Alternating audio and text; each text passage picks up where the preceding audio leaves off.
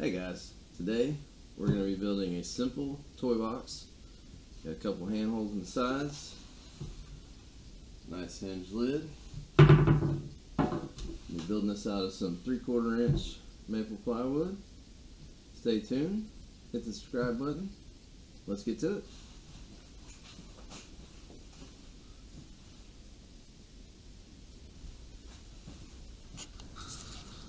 And so we begin. You could actually use any type of plywood that you would like for this toy box build. I just happen to have some maple plywood in the garage already. It's nice and smooth, takes paint well, it's good and sturdy.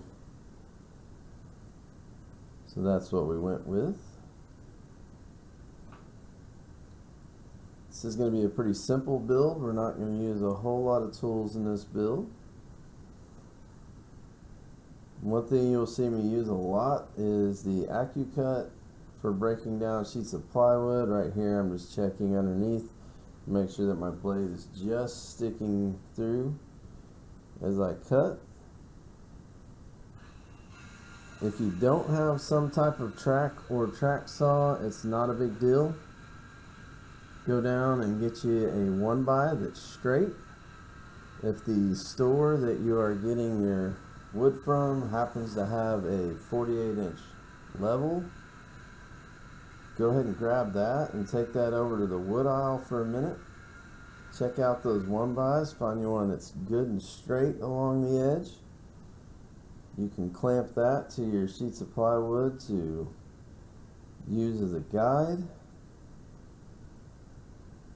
You just want to make sure to measure on your circular saw on the bottom plate. You want to measure from the edge that you're going to run along the guide to the edge of the saw blade. Make sure you remember which side of the saw blade you measure to, because that's going to throw your cut off a little bit if you don't, the thickness of the saw blade. And then wherever you're wanting to actually cut the piece, you're going to add that distance that you measured on the bottom of that circular saw. Move your piece of 1x over to those marks, clamp it down, and then just run your saw along and make your cut.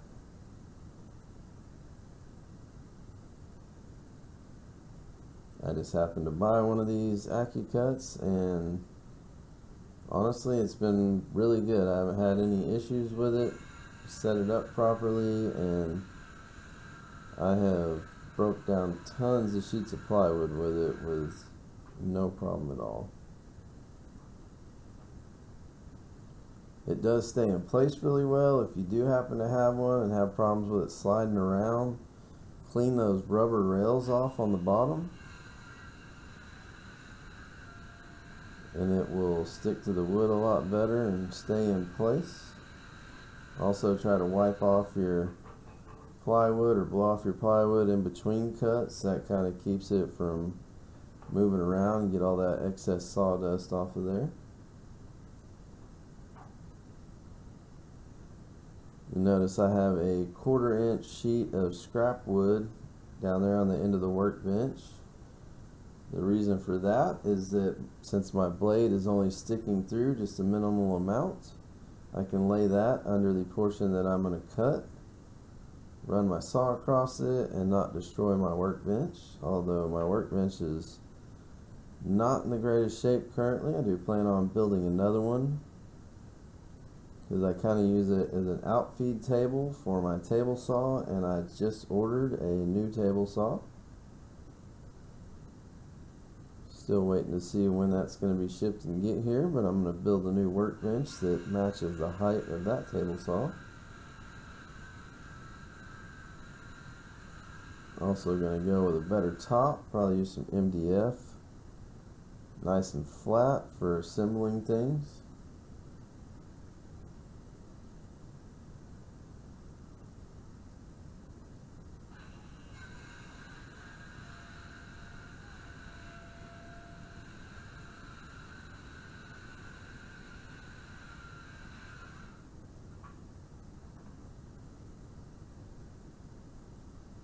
Now you can build this toy box to any dimension that you want. This particular one is 15 3/4 inches to the top. The top is 3/4 inch. So I cut my sides 15 inches tall. They're also 15 inches from front to back. And then my front and back, which are sandwiched between the sides later, were cut to 22 inches. When I cut one of the sheets, broke it down, I cut it 15.5 inches because our top is going to have a 1/2 inch overhang on the front. And then we will measure across the width of our toy box once we get it together and make sure we have that 1/2 inch overhang on the sides. We're doing a little pre-sand in here, getting everything ready for later.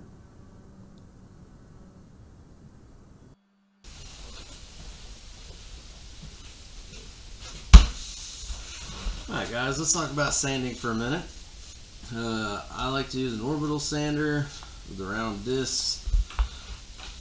This is a DeWalt that I have. I'm not affiliated with DeWalt in any way. I paid for this out of pocket. Really enjoy this sander. I did get the variable speed version. Really helps out a lot if I'm doing some rough stock. And I've got some 80 or 100 grit on here. I can really remove a lot of material fast if I turn this thing on up to 6. If I'm doing smoother stuff or finish work, once I get down, because I tend to go from 100 or 80 grit to 150 to 220, depending, unless I'm doing something that's already got a decent finish on it. I may start at 150 or just go ahead and go to 220. Just kind of do what you need for the particular project that you're doing. One thing to pay attention to is don't stay in one place too long. Make sure you're continually moving.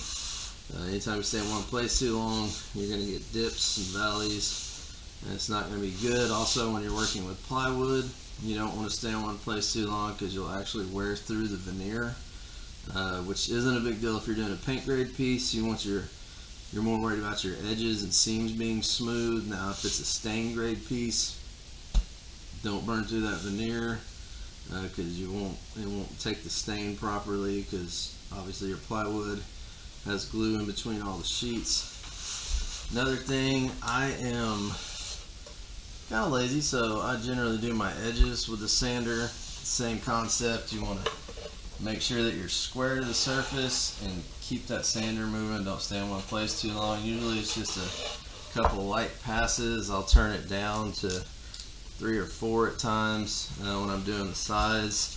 Makes it a little more easy to control. Doesn't remove as much material, because all we're trying to do is give us a nice clean edge, remove any loose splinters in there.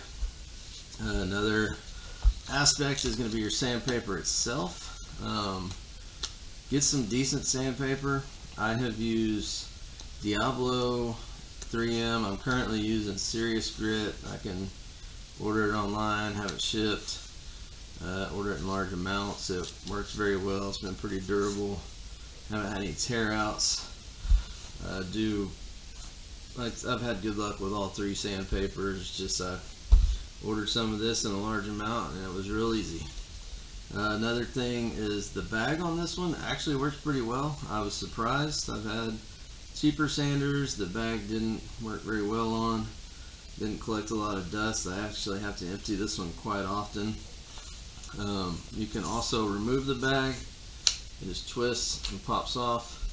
You can attach a hose to have continuous dust collection, which once I get dust collection set up, that's what I will be doing.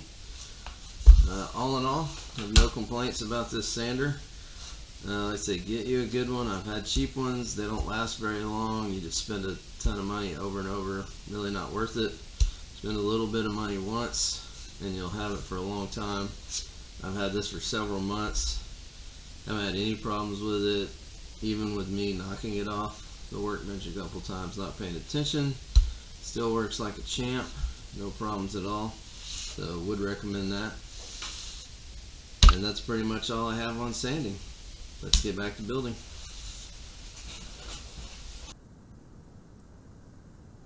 And now we're going to start to see our toy box take shape. I like to get a good thick bead of glue on there and brush it down.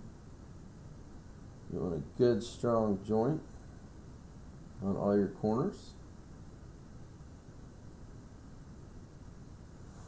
I don't believe I caught it on video, but once you get this clamped up, you're going to want to take your speed square if you have one, or some type of square, and just check and make sure that it is square on all four corners. This is going to help when we insert the bottom later.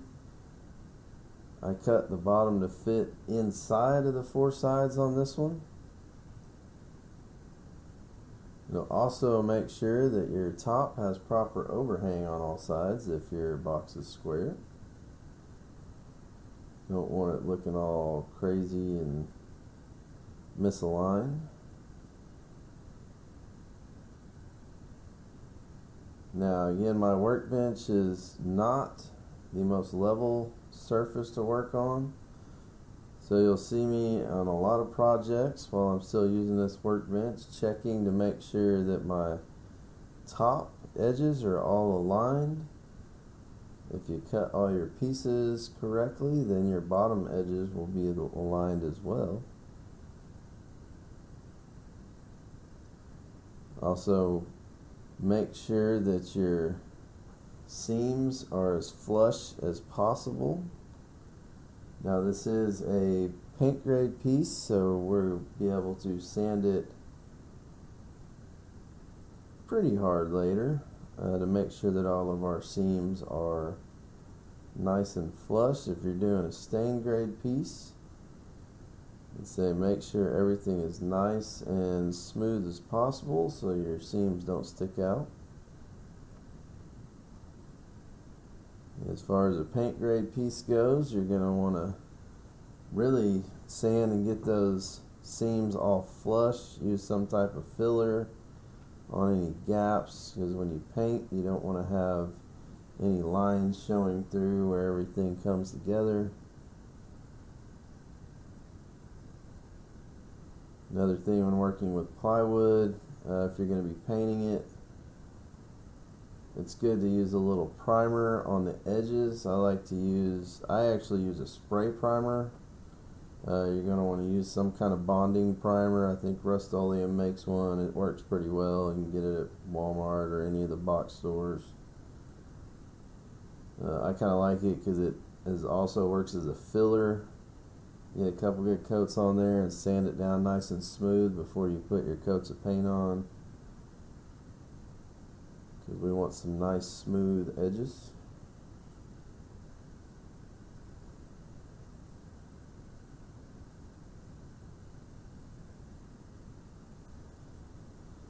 Now here I'm just drilling some countersunk holes that I'm going to put some screws in, and we're going to fill with some dowel. I'm just doing this to speed up the process. I don't have to leave it in clamps for a long time. Once we get the screws in, that'll allow the glue to dry and we can continue working on this. Just throwing some 2-inch screws in there that I happen to have over on the shelf. These countersink bits you can get pretty much anywhere. I think I got this one at like Home Depot or somewhere. Works great. It cuts a 3/8 inch diameter countersink, which is perfect for the dowel rod. Put a little glue on that. We'll tap that in there.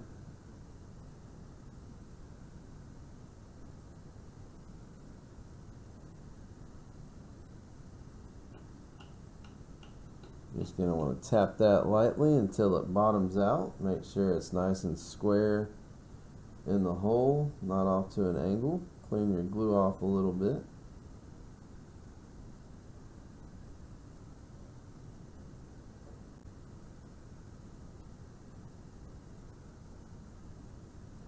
Actually just going to take, you can use any kind of hand like pull saw, like a flush cut saw. I happen to have this multi-tool that works great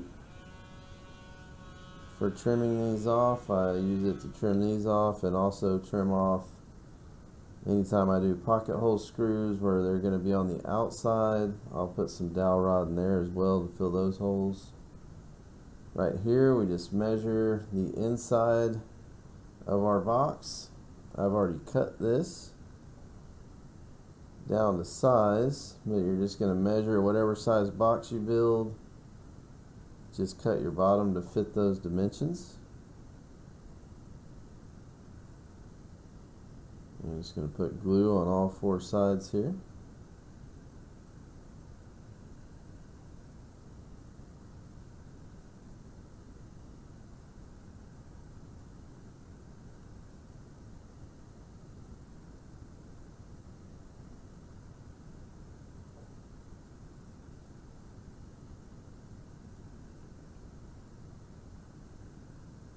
I just put a couple scrap 1x up there on the workbench to set my board on to not make the glue come off down on the workbench. Came out with a nice snug perfect fit. You gotta tap it in a little bit. Not too tight, you don't want to put stress on those joints that you've glued up, but it's good and snug so when it dries it's not going anywhere.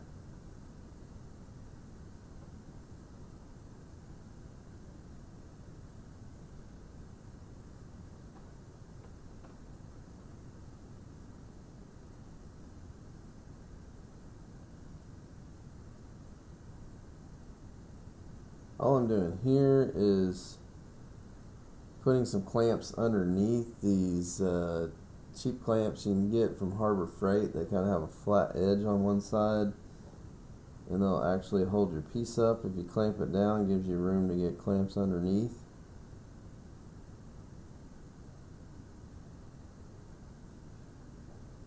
And right here, my other sides are flush. This one was sticking out just a touch, so I just grabbed a couple clamps, and you can tighten those down real gently. You don't want to get them too tight. You just pull them down a little bit and it'll pull that edge right in there. Say less work sanding later, better fit. Everything you do now is going to have an outcome on your final product.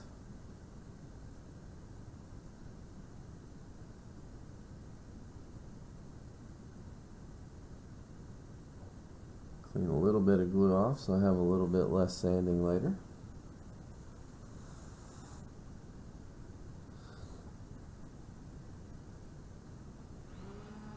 Right here we have filled all of our dowel holes. Now on your dowel holes,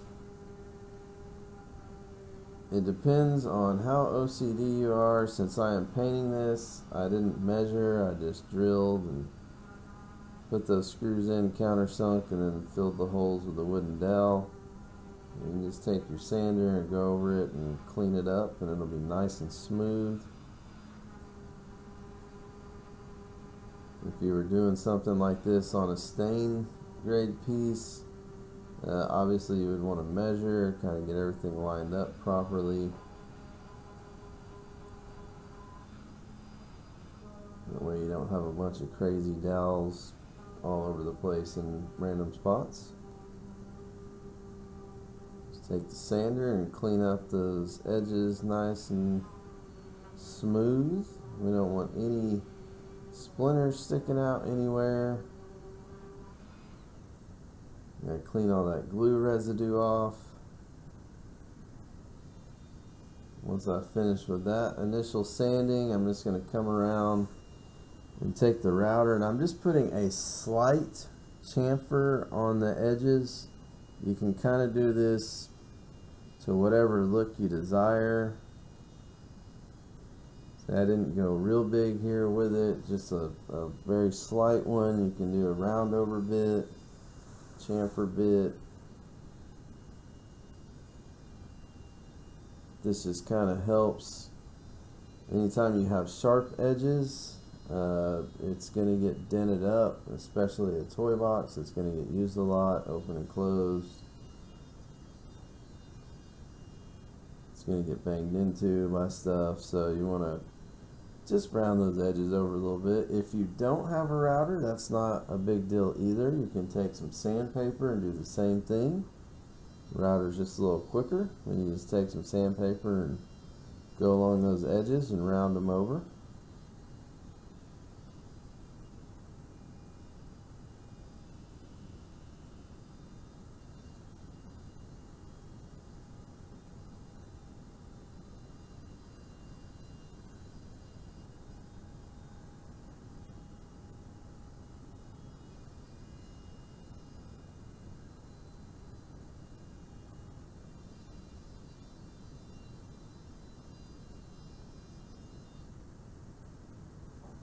And that's enough routering.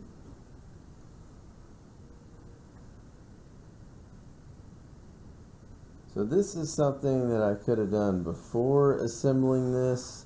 I'm just going to cut a couple hand holes in the side. I'm not going to lie, I kind of forgot, so I can just come back and do it now. It's not a big deal, but I'm just going to measure over to the width that I want the hand holes and how far down I want the center of the hand hole.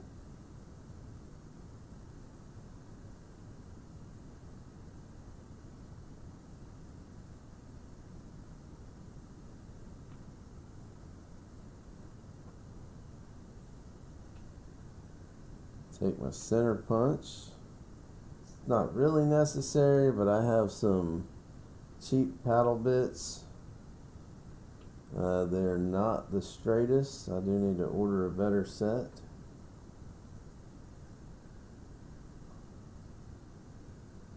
So I like to center punch everything. That way I make sure that my hole is exactly where I want it to be. And I am just going to take a 1-inch paddle bit. And when you're drilling with these, you're going to want to drill through till your bit just comes through the other side, the center point of the bit, and then turn around and drill it from the opposite side. If you don't, you'll end up with a bunch of tear out if you just try to drill all the way through in one pass. And then you gotta fill it and sand it, and it's a lot easier if you just do it like this.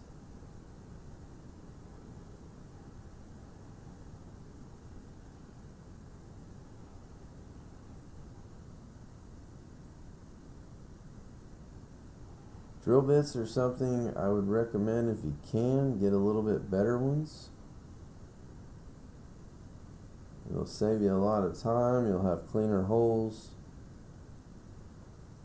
All around better. Right here we're just going to mark across the bottom of our holes and across the top of our holes so that we can come back with the jigsaw and cut right across there and make our opening.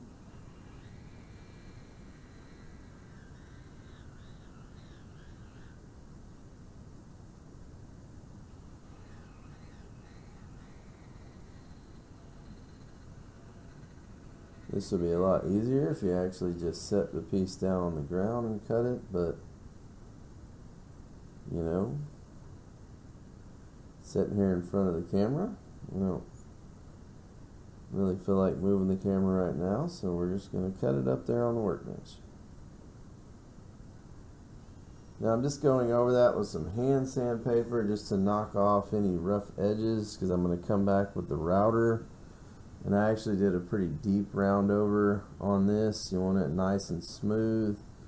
You don't want to catch any splinters if you stick your hand in there. You don't want any rough edges. I'm just going to round over the outside of each hole and the inside of each hole. Actually turned out pretty nice.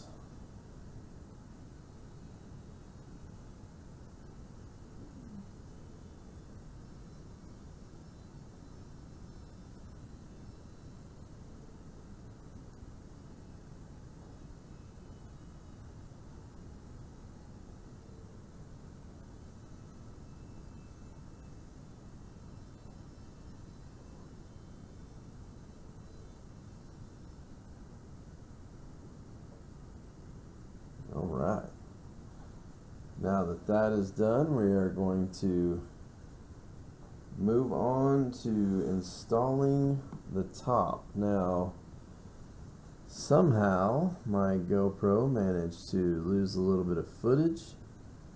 These are those European style hidden hinges that I was talking about earlier in the video. They actually make a jig for drilling these. It has a Forstner bit. The one edge actually positions it the correct amount from the edge of your door or top that you're going to put these on. Also sets the depth. There's a stop collar because you only want to cut down. I want to say these are about a 1/2 inch is what the hole requires to be.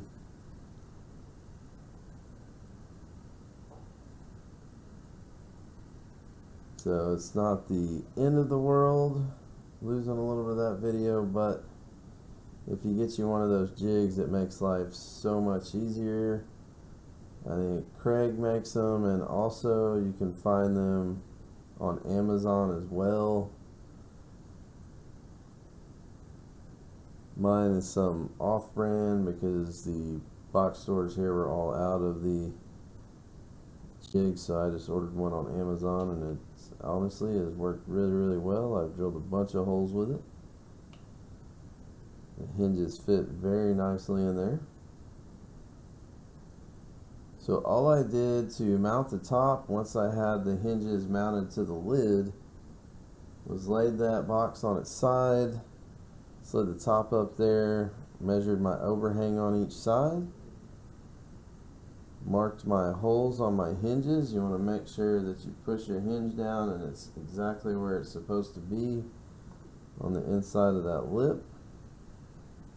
And then I pre-drilled with a small drill bit so we don't have any splits, and then we'll stick some screws down in there. If you're going to use the impact, make sure that you don't over tighten them because they are very easy to strip out.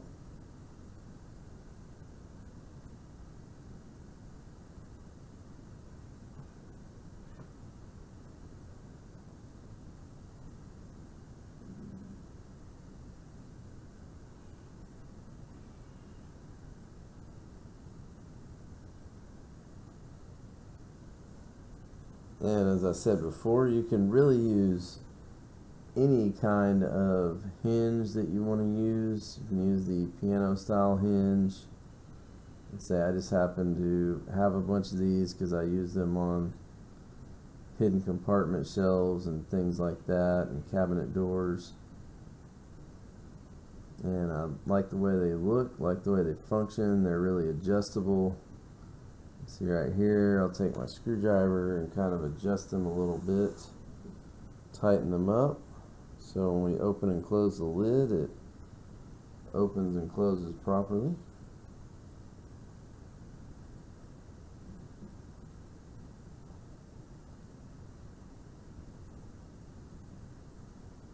And that is pretty much it. Now we have a functioning toy box that will get painted sometime this week. If you want to check that out, you can go on over to the Instagram at Story Woodworking. Once I get it painted, I'll post some pics over there.